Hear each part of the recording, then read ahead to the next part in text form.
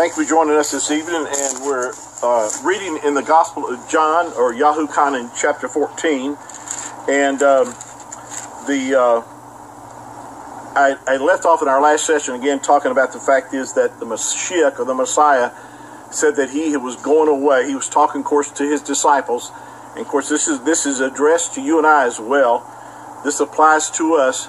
He said that he was going to prepare a place for us, and that he would come back. A promise that the Messiah has made to you and I is that he would come back for us to receive us unto himself. Well, what comfort that brings to me, knowing that he's coming back. He has not left us here, abandoned us. He's coming back for us. And he said that he was going to prepare a place for us. And I can't even imagine, how wonderful that place is going to be. The scripture says that eye has not seen, nor ear heard, neither have entered into the heart of man the things that YAHUAH has prepared for them that love him. Wow, isn't that exciting to know? Paul even said, the Apostle Paul said that I reckon that the sufferings of this present time are not worthy to be compared with the glory which shall be revealed in us. YAHUAH takes it very seriously of the trials and tribulations that we may be going through in this earth. And they're not coming from him. They don't come from him to try to test us or to teach us anything. The trials and tribulations that we go through on this earth, come from the enemy to kill, to steal, and to destroy from our lives. In the Gospel of John chapter 10, verse 10, the Messiah said, "The thief comes to kill, to steal, and to destroy. He said, I am come that you might have life and have it more abundantly." That particular verse in the Gospel of John chapter 10, verse 10, has always been what I refer to as the dividing line of the Bible. It makes it crystal clear to me what things come from the enemy and what things come from my Heavenly Father.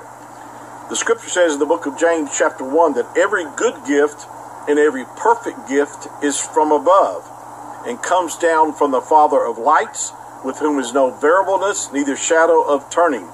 In other words, every good gift and every perfect gift is from above.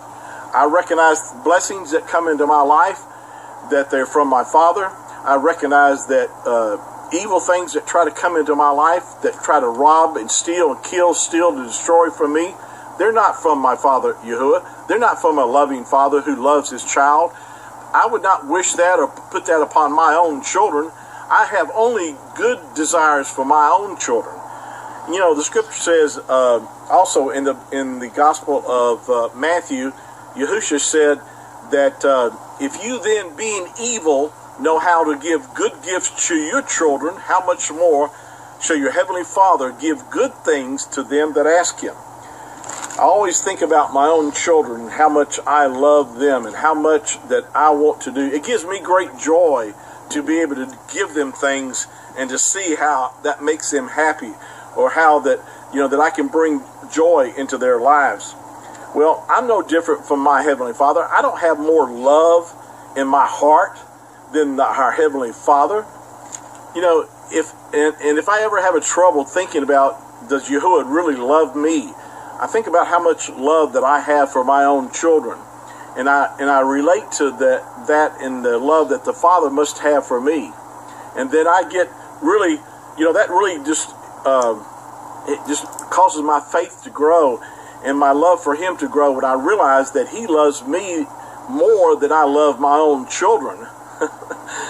So I have no trouble or problem believing that things that I have need of, how he wants to and desires to bless me with those things that I have need of.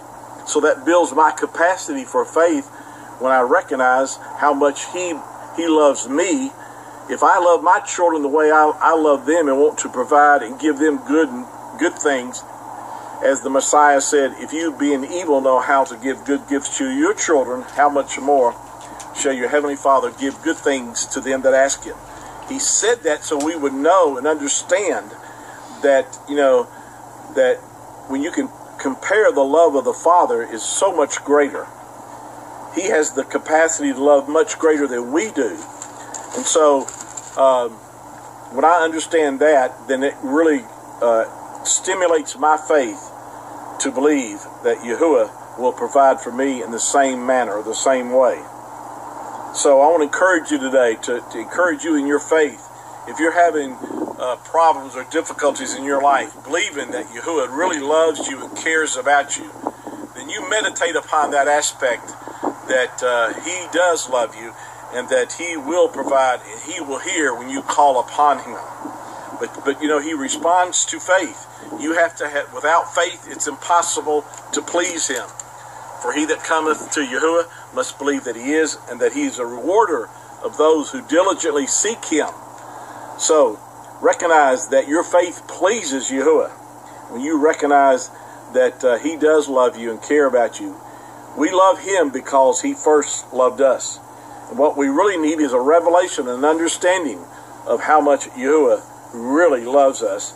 And then that will grow your capacity for faith to trust Him in all things. Thank you for joining me tonight. Shalom. Thank you for listening, saints. Have faith.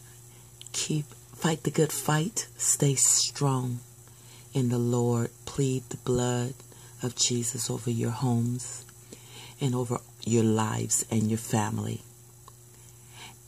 And I'll see you up top. God bless you.